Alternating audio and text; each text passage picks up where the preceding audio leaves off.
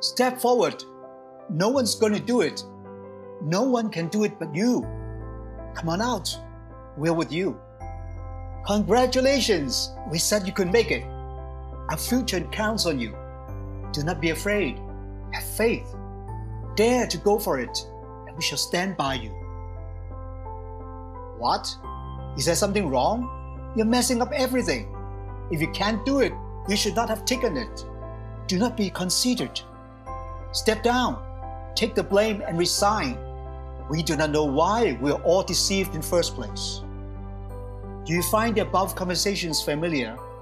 Have you ever been the accuser or the one being accused?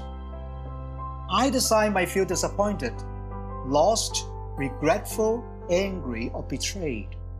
If I had known that, I would not have counted on you. If I had known that, I would not have accepted your offer. I only have myself to blame. They proclaimed, "Blessed is the King who comes in the name of the Lord."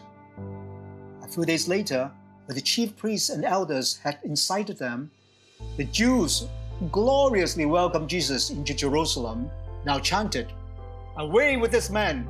Release Barabbas to us! Crucify him! Crucify him!" We humans are so unpredictable, with such easily triggered emotions.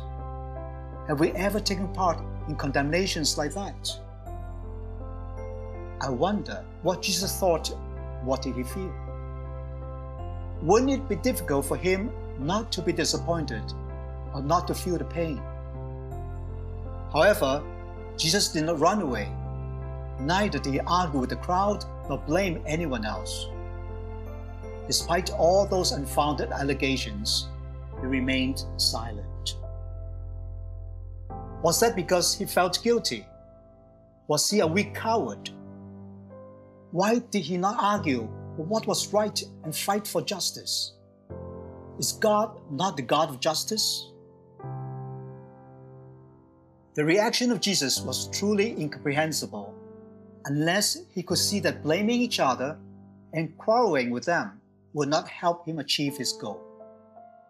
Instead, he remained calm, held back his inner pain, and remembered his love and obedience to his Father and his loyalty to his mission.